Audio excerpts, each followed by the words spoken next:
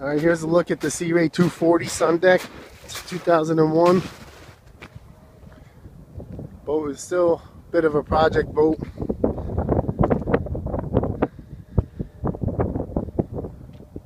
Does have 86 hours on it.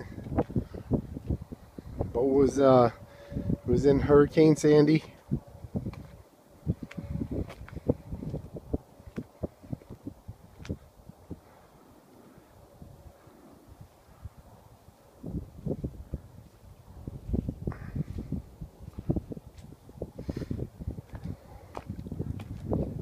During the storm, the boat was in storage up on stands.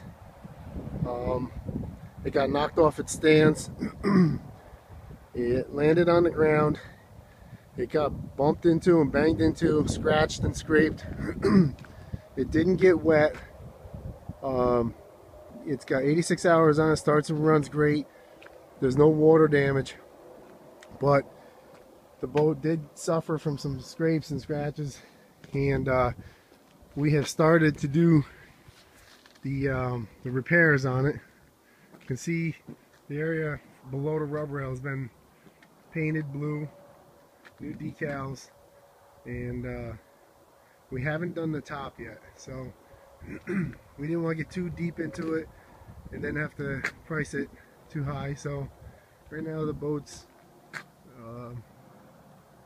still a bit of a project. The windshield frame has been repaired, straightened out. It was banged up pretty bad, as you can see here in the video.